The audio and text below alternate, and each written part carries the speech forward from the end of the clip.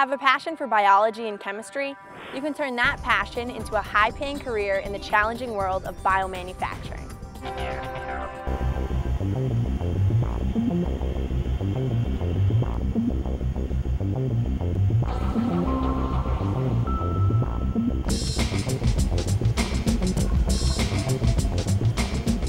In high school, they had a great biotechnology program, and through that program, I got interested into science and biotechnology, which led me to Great Bay Community College.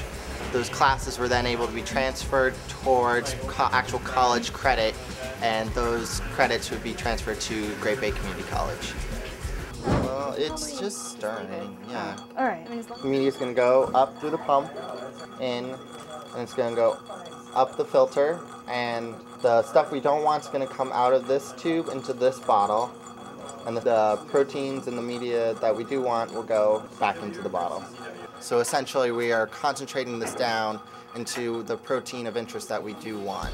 Biomanufacturing is the growing of cells in order to create a drug that you might want to cure disease, and purifying the drug that's produced by that organism so that you can give them to patients to save that person's life.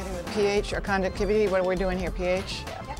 pH meter going, oh right. Because I attended Great Bay because of actually their apprenticeship program, because it gives me hands-on training and real-life skills that I would need through the industry. And I thought it would be a great way to boost my career.